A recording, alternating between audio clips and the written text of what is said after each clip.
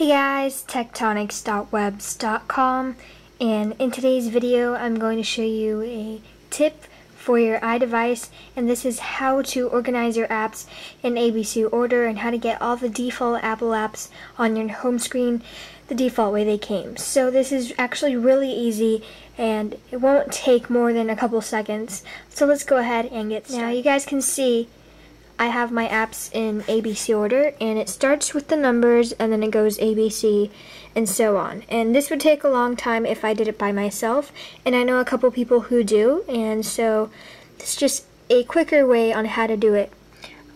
Just to demonstrate, I'm going to put the Photos app here, and it does organize your dock the default way it came. So I'm just going to put Photos and iPod right there. And when it comes back to default, these two should be in the dock.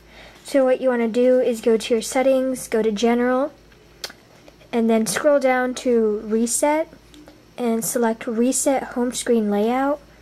Select Reset, you don't have to respring or anything, and it's back to the default way, and then in ABC order. So that's really an easy way on how to do it. Again, it's Settings, General, Reset, Reset Home Screen Layout. And then it'll put it in ABC order. Each time you get an app, you can do that and it'll fix it for you if you don't want to.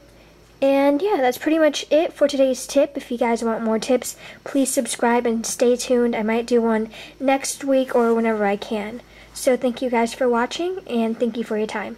Bye.